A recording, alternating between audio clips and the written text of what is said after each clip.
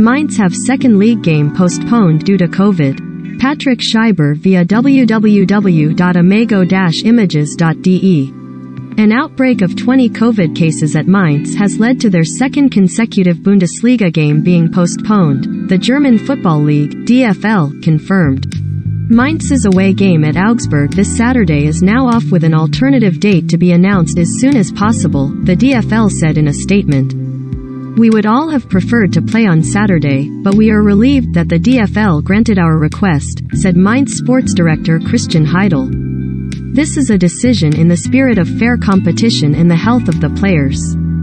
Last Sunday's home game between Mainz and visitors Borussia Dortmund had already been postponed due to an outbreak of COVID and rescheduled for next Wednesday.